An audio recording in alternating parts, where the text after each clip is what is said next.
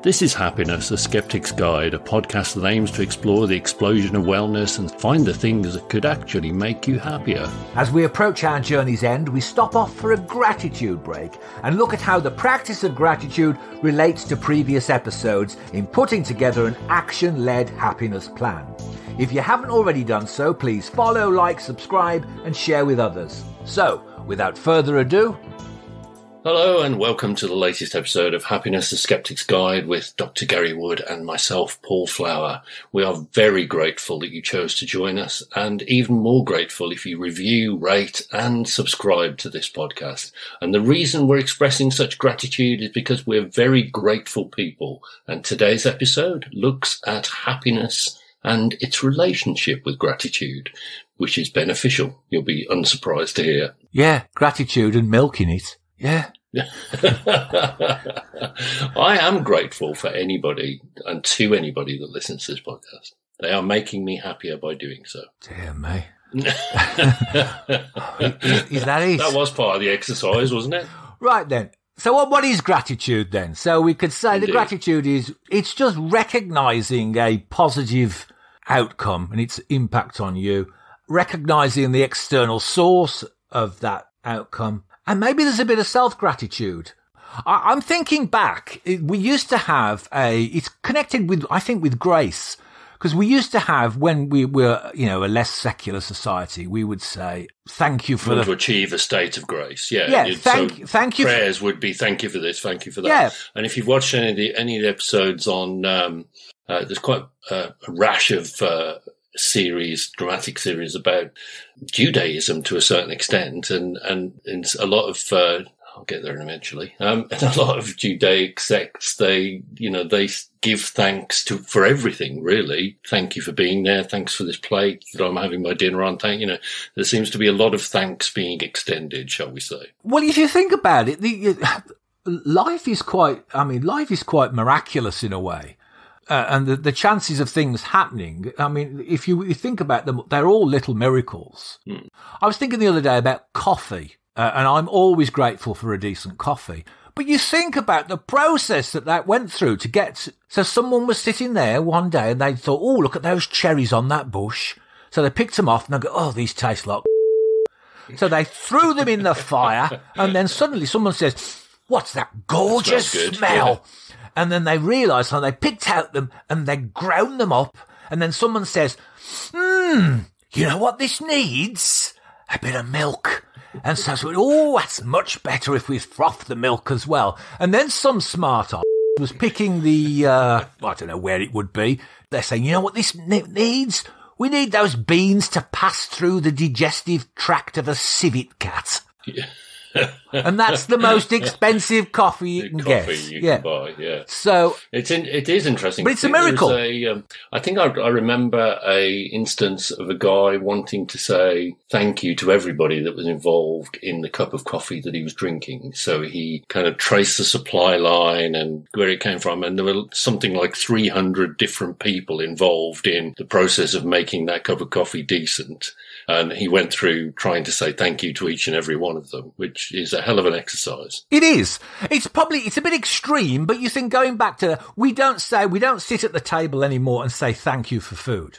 And you also get, because we've watched so many of those TV chef shows with the awful chefs, there's a classy chef when the first words to come out of their mouth, on these MasterChef type programs, when they've got the expert there, the first words to come out of the mouth is always something nice. So you've got Michel Rousini, you've got all the top chefs. They would always say, this is good. And that's a way of giving thanks. And then they would come, but it tastes like feces. They would basically bring that in second, but they'd say, at least it doesn't look like it. So it's appreciation as much as gratitude, isn't it? Yes. You're trying to be appreciative of people, things and surroundings. And you did set an exercise, or you have set an exercise, both on your website and sent it to me recently. And because you love action, so you really wanted me to kind of get involved in this. And did you do it? Well, I kind of understand the logic behind it and focusing on the blessings, not the burdens. And I obviously recognize the negativity bias, but I really struggled with it. And the reason I struggled it is the same reason that I would struggle to stand in front of a mirror and give myself a pep talk. It just feels dumb to do it. You know? Okay. So if we take... So can I just ask, how long was the struggle? The struggle was significant. How many days did you manage it? So far, 2 or 3. Okay. And That's more than I expected, to be honest. Okay, thank you. So there's 3 things that you do, really. There's anticipation. You say that at the start of the day, think of 3 things that you're anticipating to be good about the day. Looking forward to it. And then at the end of the day, you're giving gratitude to 3 things and 3 people. Now, this felt like a lot to me. It is. And so let me take an example. So last Thursday, what did I have to look forward to? I was taking the car for a service, going for a dental checkup, and had 2 particularly difficult work meetings. On Friday, I had 4 back-to-back meetings that would just eat up the whole day. So obviously I know I can spin this for the gratitude section in that I'm privileged to have a car, to be able to afford one. I'm lucky to be in work, however difficult the meetings. And I'm fortunate to live in England where we have NHS dentists, even if it isn't free of charge. So, I'd hate to be the kind of outlier, but some of these exercises have the opposite effect on me to the intended, because I end up feeling guilty and stupid that I can't fulfill them. It feels a bit like failure. Does that make sense? It's entirely possible that you're setting your standards. I told you, don't try and keep up with the Joneses, drag them down to your level. So the way I start the exercise for the gratitude and the anticipation, it could be as simple as, I'm looking forward to a decent cup of coffee today. That could be one of them. It doesn't matter. I know on your website you wanted it to be different things for every day. So, I could be looking forward to a great cup of coffee every day. Well, that's fine. But you really want to spread that around. Well, the idea is as long as you get something down, and the aim would be to find something different. But if a cup of coffee is the thing that makes you happy, as it is in my case, then I might say that for 30 days. And I might vary the other 2. And the same with gratitude. At the end, I'm probably going to comment on something I've eaten or something I've drunk, because those things just make me... Because your stomach rules your life, yeah. Well, I think... there's one thing about food, isn't there? It just tastes so good. And that's it. And why not? You never had me cook for you, obviously. No, obviously not. So I'm quite into cooking and quite into experimenting with food as well, and thinking, well, this thing will go with this thing, and people go, nah, that'll never work. And then they try it and they go, oh, yeah, it does. So food makes me happy, and I eat a lot, but I do walk as well. So a walk in the park could make me happy. That would be something to be grateful for. The fact that, I'm still breathing, that could make me happy. Yeah. You start off, one thing I say is start off really, really small. And because what you're trying to do is you're trying to build almost a habit. So if you start off really small, I used to use the phrase, something you can do even if you've got the flu. And of course, since the pandemic, nobody wants to be reminded of viruses. But it's the old test, isn't it, of the flu? If you're sitting in your sitting room there and outside a £50 note or $100 bill sticks to your window, would you go out and get it? If it's a cold, you'd go out and get it. If it's the flu, you go, I can't be bothered. So the idea is to make it really something small that you could do. And then just to do it, the idea is I've noticed there's the rationalizing it beforehand. The rationalizing needs to come at the end. Okay. After the 30 days, not at the start. You just do it anyway as an experiment. You're starting with a hypothesis. You're carrying out an experiment. You're getting a result. If you overthink it all every time, you never get to the experiment phase. You never get to any results, and you never get the magical cure to anything. Well, we've gone very quiet again. No, it's all about the actions, isn't it? I mean, that's what you're saying, and you say that quite regularly. So it is about the action of gratitude. Now, what I think is beneficial about gratitude, and then I happened to see an article in Psychology Today about it, is that, it's reciprocal. It's something that you sort of expect to be reciprocated. So, if you fail to express gratitude when gratitude's appropriate, it kind of leads to bad feelings, you might say. Generosity unrequited tends to wither intimacy, as it says in this piece. But, it's something that if you're sharing it around, you're going to get it back, So it's almost as if it's about kindness as much as anything else. You're being kind-hearted to be grateful. And also being... So it's encouraging a kindness in yourself. Also being mindful. I mean, you've reminded me is that I've observed people who live together and are, supposedly close. And I can watch them, and one will hand another one a cup of tea, and the other will just reach out, grab the cup of tea and drink it. I never do that. I always say thank you. Yeah, so do I. And that's a simple act of gratitude, is just to you're giving thanks. So it's actually being mindful. So when you've said he's not expressing gratitude when the opportunity arises, if we're more mindful, then we're more likely to express gratitude. One of the ways it's interesting actually, having occasionally working with famous people or musicians and pop stars, if you like. What I think one of the ways I've always found to see how grounded they are is if they thank you for something, because the minute that they stop thanking you or don't think to thank you, you kind of feel that they've gone beyond their normal state. They think too much of themselves. Oh, I think that's definitely okay. I've seen some famous people, and the truly, the good ones, the ones who are as good as they think they are lovely people. They say They're thank very you. humble, They're polite. Mediocrity tends to be really, that's when the diva behavior comes in. But that, some of that could be a fear of failure and not sort of being good at interacting with people, and you're suddenly shoved amongst a bunch of people who expect more from you, which I'm sure is very difficult for lots of recording artists. Yes. And famous people generally. Anyway, going back, the idea behind gratitude is it helps to kind of reprogram us slightly in a way. We talked in episode, was it 5 or 6, about the autonomic nervous system, the stress reaction, the anxiety reaction.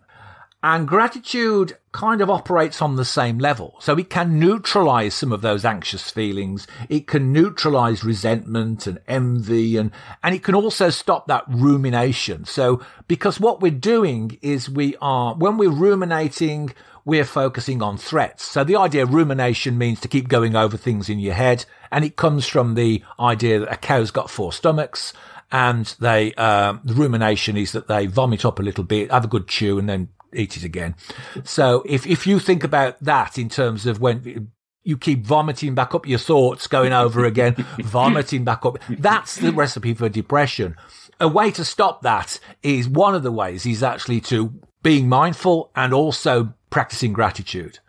It can actually short circuit some of that. So the thing that I've spent 3 days doing, you anticipate that I should spend 30 days trying to do that? I periodically do that exercise, probably about every 3 to 6 months, and I will just do it for 30 days. Okay. And I've been doing that for, I'm just trying to think how long. I mean, the article on your website goes back 10 years or so. Yeah, and I've been doing it probably... And I think you reference Richard Wiseman's book, 59 Seconds, which I have a copy of, but still haven't read. Yeah, I've mentioned that. Probably, that's quite old as well. I mentioned it in my book, Don't Wait for Your Ship to Come In, Swim Out to Meet It, which was 2008. And I'd already, I don't put things in books that I haven't done myself. Okay. So I went on the yoga breathing courses. I went on the creative visualization courses. I did the experiments. It's been around a long time. But I don't think I've ever done it and it hasn't had an effect. It's interesting you said rebalancing. I think that's an important thing to think about. Yeah. Sometimes we can get a little bit too busy and a little bit wrapped up in our own thoughts, and having some gratitude for the things that have got you there, and I've read a lot recently about a lot of people got where they are because of luck more than judgment or qualifications or whatever. Let's hope that's not true of your surgeon, but there's a lot more luck involved in our day-to-day lives than we probably care to admit. Is the point that I'm trying to make. And so therefore, we should inherently be more grateful for the good things that happen to us, because we are very lucky in the respect to get some of those good things. Well, you've mentioned Richard Wiseman. He also had a book out called The Luck Factor. Okay. And people who see themselves as being more lucky actually are more lucky. I can't remember the exact details of the experiment, but people were summoned to this place to do these, are you a lucky person experiments. And I think it was either on the way or on the way out, there was a £10 or £20 note that they could find.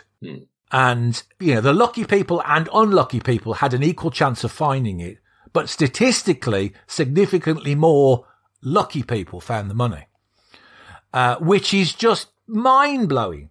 Yeah. So what it tends to do, it tends to rebalance and retune your perception filters, so you are seeing more good stuff. Because when something bad happens to us, obviously we want to do a bit of a post-mortem. But when something good happens to us, we don't necessarily go into the same level of depth. So I always say there's bad news comes in threes, but there's no standard multi-pack for good news. Yeah. And the gratitude experiment can help to just tweak that a little bit. I think the other thing that came out of the Psychology Today article I was reading, and we will post a link to it on our Twitter, is that expressing gratitude is going to amplify the effect that you receive from having gratitude almost. Yes, yeah. Expressing it to other people is going to really bump up the effects of that in your life. It's not just thinking it and feeling it, it is doing it. So it's the action of actually saying the words. You think about, in the last episode, we talked about love. And you can love someone, but if you never say it to them, how do they really know? Oh, they know. Oh, they know the way I look. No, they don't know. Unless you tell them. You can demonstrate it as much as you like, but people want to hear the words. Excellent. So I hope you've heard our words and been grateful for them today. Just to finish off, is that it does also connect back to that hassles and uplifts theories that we also talked about in number 5 and number 6. You can think about when you're grateful or say thank you to someone, you could be giving them a little uplift and you could be making their day a little bit better. Yes, which is really important. And knowing that you've done that can be a boost. Because it also, the idea of counting our blessings and expressing our gratitude connects with the feel-good chemicals, things like dopamine and serotonin. So we can actually be giving ourselves a very, very slight chemical boost. And I think that's it then, isn't it? So as I said, everybody wants a little boost, there's no question about that. So let's take the boosts where we can get them. And this is definitely one that's quite easy for everybody to translate into reality, isn't it? Years ago, I did this thing and it's really quite profound. And I forget what it's called now. It was a Buddhist day retreat I did. And there was like this walk we did. And we just had to look people in the one eye and we just had to beam positive thoughts to them. Beaming your thoughts into the heart of another. Yes. At the moment, I'm just about to start an exercise where I'm going to be doing 40 guided meditations called First Invite Love In. And a lot of that is about just meeting strangers and wishing good thoughts, just making a little bit of eye contact and wishing them good thoughts. And there's lots of things on using chants, mantras to actually clear things. So you can actually do that with gratitude. Just repeat on a daily basis what you're grateful for. And if you thought that one was a little bit time consuming, what you can do is you can do a gratitude jar. So, all right, this is where you write it down and put it just in a jar. Write on a little piece of paper and poke it in a jar. And then after, I think you need to do this a little bit longer. And then just after, say, I don't know, couple of months, get yourself a nice, in my case, cup of coffee and have a flick through your jar. Good, that sounds like a euphemism. We're going to put that in the romance episode. Yes. Go on, get a cup of coffee. But self-love, you didn't mention self-love in the romance episode as it goes. But have a good rummage in your jar, your gratitude jar. But that's a simpler version. But it's the idea of committing to do these things as an experiment, and you have to get past the point at which it feels, what's the point? This is stupid. Yeah. Because years ago, we used to hear about tree huggers, and people would say, what's the point in that? They're idiots. Who wants to hug a tree? It's not necessarily the hugging the tree that is the important thing. It's the freedom to be able to hug the tree. And it's what goes with it. So if you hug the tree and you've got all that baggage with it, oh, this is stupid. Can you hug the tree without the baggage? And maybe that's when you've got there. So I would like you to go out now between now and just hug a few trees. Yeah, they're a bit damp at the minute, so I'll leave them out. But I hear where you're coming from. And I am extremely grateful for your insight in this. Oh, very good. But if I see something in the Coventry Gazette about man out hugging trees and arrested, I'm quite happy for you to give my name and number, and I'll come and bail you out.